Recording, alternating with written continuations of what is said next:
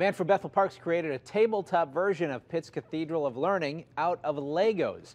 He hopes his creation will get enough votes to go national. Dave Crawley pieces it all together.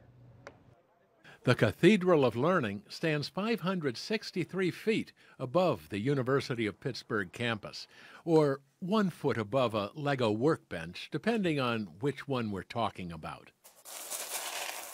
Josh Hall can make just about anything out of multicolored plastic bricks.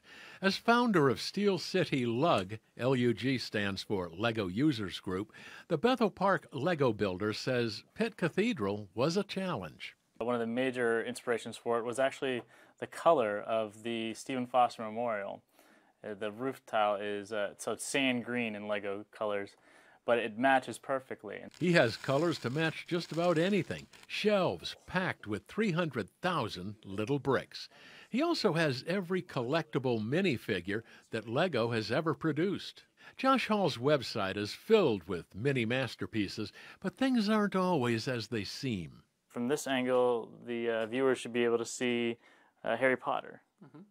And then if you slowly turn it, you'll see it slowly morph into Voldemort from this side. His version of Pitt Cathedral has attracted more than 1,000 votes on the Lego website. So once it reaches 10,000, Lego will review it and talk about what kind of marketing they can do for it and maybe produce it as a set. Toy stores like Learning Express in the Mount Lebanon Galleria are filled with Lego kits. The so-called idea sets were designed by amateur builders. Will the Cathedral of Learning measure up? It would take all of Pittsburgh to come together and say, we want, Pittsburgh on the map for Lego. Online voting continues through May 1st. Building a following for the Lego Man. I'm Dave Crawley. All right, go to links and numbers at kdk.com to vote for Josh's Lego creation.